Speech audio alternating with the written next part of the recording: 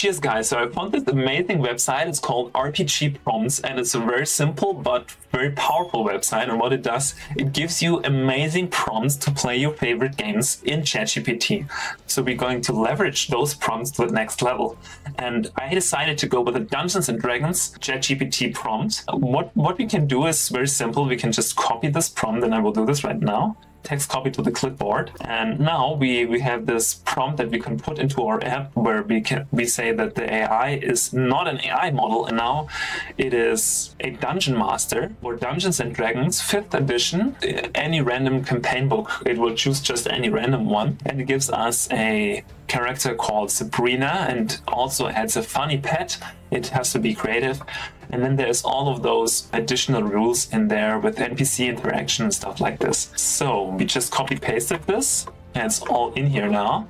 And I'm just going to run this template. You stand in front of a shimmering portal in the heart of the Whimsy Woods, surrounded by towering trees that seem to lean in, as if curious about your next move. The air is filled with the sweet scent of blooming wildflowers. Sabrina gazes at the portal with a mix of wonder and caution. Your funny fantasy pet, a wisecracking, shape-shifting familiar, looks up at you with an inquisitive expression. We're thrown again right into action, and there's a portal which we can probably enter, I suppose. And as we are a mage, we should definitely enter the portal. So enter the portal to the other side. As you step through the portal, you find yourself in a vast, crystal-filled cavern.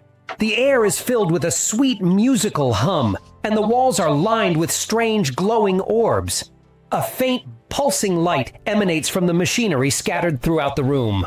You sense that this realm is full of ancient secrets and mysteries waiting to be uncovered. All right, so apparently we are in a crystal-filled cavern. You always like to see this. And our shape-shifting pet is now a cat. I hope that she's useful to us. Sabrina is ready to dive into this adventure. We investigate the machinery. I think that's the most interesting in this room. As you examine the machinery, you begin to notice intricate symbols etched into the crystals. The pulsing energy orbs seem to be connected to the gears, and you wonder if this is some kind of ancient technology or magical device. Well, crazy that we found the portal that led us to this machine, and we need to find out, I think, what this machinery is all about, and maybe get some of its energy to empower us. Try to decipher the symbols on the crystals. I mean, we could also put in our own input here, but I think those are sometimes so interesting that I really want to know what's behind this. Sorry about that. As you decipher the symbols, you start to understand the machinery's purpose.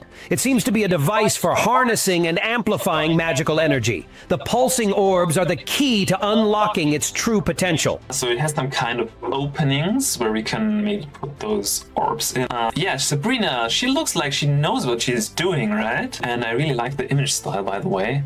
It has a real Dungeons and Dragons flavor to it. I think we should do what we want to do. Put the orbs into the matching openings of the machinery. As the orbs click into place, the machinery roars to life, filling the cavern with an intense, magical energy. The crystals on the walls begin to resonate, and the cavern starts to shake. Suddenly, a hidden door slides open, revealing a narrow corridor. Well, I like it. I like that there's a new hidden corridor that we opened. Awesome. Somehow this energy opened hidden mechanic to a new place. And I'm very curious what it holds for us. So, enter. You step into the corridor, the air thick with magical energy. The walls are adorned with ancient runes, pulsing with a soft blue light.